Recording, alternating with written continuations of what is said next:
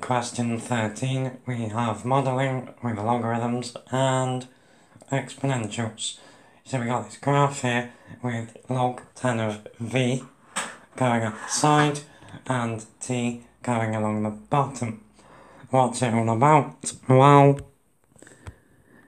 the value of a rare painting, v pounds, is modelled by the equation v equals pq to the power of t, where p and q are constants and t is the number of years since the value of the painting was first recorded on the 1st of January 1980. The line L illustrates the linear relationship between log 10 of v and t since the 1st of January 1980. The equation of line L is log 10 of v is equal to 0.05 t and 4.8. Part A wants us to find two 4 sig figs, the value of p and the value of q. So we've got two equations here. We've got this guy up here, which is just in terms of v, and that is pq to the power of t. And we've got this guy here, which is log 10 of v, is equal to some stuff on the right. So what we need to do is turn this equation into log 10 of v on the left, and then some stuff on the right. Then we're going to compare what we have on the right with both equations, and that is going to allow us to work out p and q. So,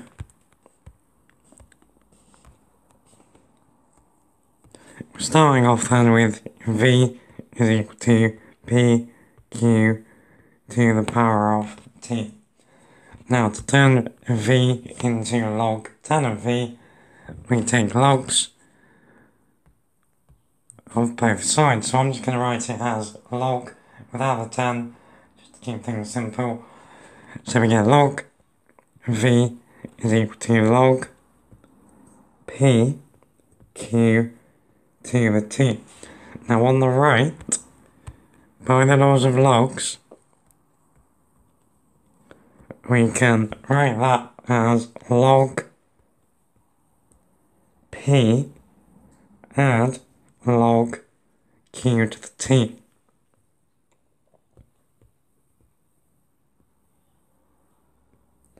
So that's using the subtraction law, the addition law of logs. If you add them together, you multiply what is inside the logs. So it also works backwards. Okay, and then that second term, log q to the t, we can use the power rule and get that log v. Now we're going to write this as t log q add log p. Okay, so that is now in the form of the linear relationship up here. So up here we have 0.05 t. So that means then that log q has to be 0.05. Now remember that's saying log base 10 of q is 0.05. So that means q is 10 to the 0.05 So we'll come back and work that out in a moment. Now we also know then that log P is the constant on its own, so 4.8. So we also know then that log P is 4.8, which means that P is 10 to the 4.8. Okay, let's work out what these values are then. Okay, Q to forcing fixed is 1.122, and P we would get 63,095, which to forcing fixed is 63,100.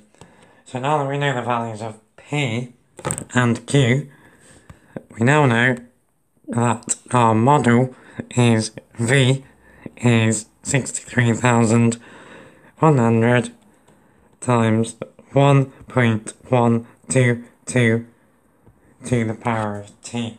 It didn't ask for that yet, but it's worth mentioning.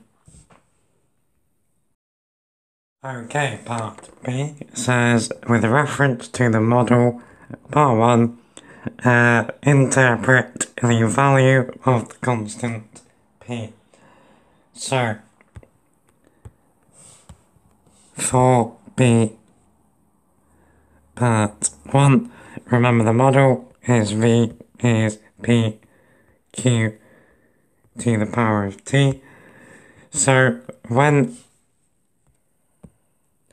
T is equal to 0, V is equal to P, which is equal to 63,100. So 63,100 is the initial value in 1980. And then for part 2, that wants us to interpret the value of the constant Q. So,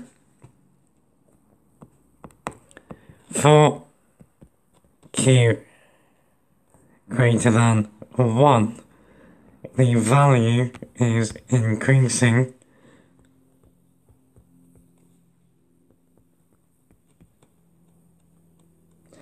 as T increases. So the constant Q, so Q equals 1.122 shows the value is increasing over time. If it was less than 1, it would be decreasing. We could even say that it's increasing at the increase is the part after the decimal, so it's increasing at 12.2% per year. Cool. Okay, then part C wants us to find the value of the painting on the 1st of January 2010 to the nearest 100,000 using the model.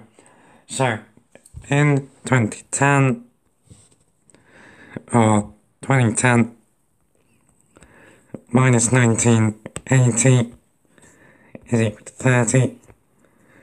So, T is equal to 30 when T is equal to 30, V is 63,100 times 1.122 to the power of 30, which gives us, now I'm certainly in the wrong business, 1,994,412 £, which to the nearest 100,000 is 2 million. Cool.